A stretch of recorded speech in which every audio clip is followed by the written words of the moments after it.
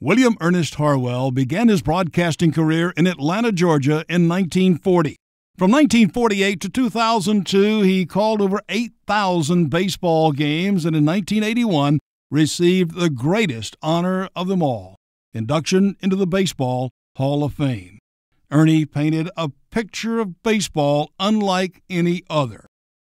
Baseball is the president tossing out the first ball of the season and a scrubby schoolboy playing catch with his dad on the Mississippi farm. A tall, thin old man waving a scorecard from the corner of his dugout. That's baseball. And so is a big fat guy with a bulbous nose running home one of his 714 home runs. There's a man in Mobile who remembers that Honus Wagner hit a triple in Pittsburgh 46 years ago. That's baseball. And so is a scout reporting that a 16-year-old pitcher in Cheyenne is the coming Walter Johnson. Baseball is a spirited race of man against man, reflex against reflex, a game of inches. Every skill is measured. Every heroic, every failing is seen and cheered or booed and then becomes a statistic. In baseball, democracy shines its clearest. The only race that matters is the race to the bag. The creed is a rule book, and color merely something to distinguish one team's uniform from another.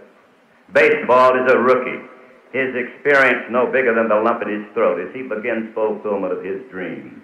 And it's a veteran, too, a tired old man of 35, hoping that those aching muscles can pull him through another sweltering August and September. Nicknames of baseball, names like Zeke and Pie and Kai and Home Run and Cracker and Dizzy and Dazzy.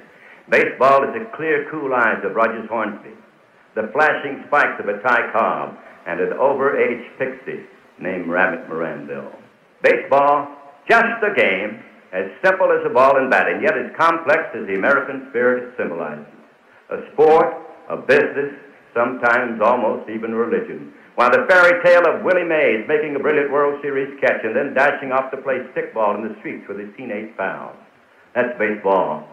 So is the husky voice of a doomed Lou Gehrig saying, I consider myself the luckiest man on the face of this earth. Baseball is cigar smoke, hot roasted peanuts, the sporting news, ladies' day, down in front. Take me out to the ball game in the Star-Spangled Banner. And baseball is a tongue-tied kid from Georgia growing up to be an announcer and praising the Lord for showing him the way to Cooperstown. This is a game for America. Still a game for America, this baseball. Thank you. You'll have to take me just as I am. So let me say thank you very much for listening.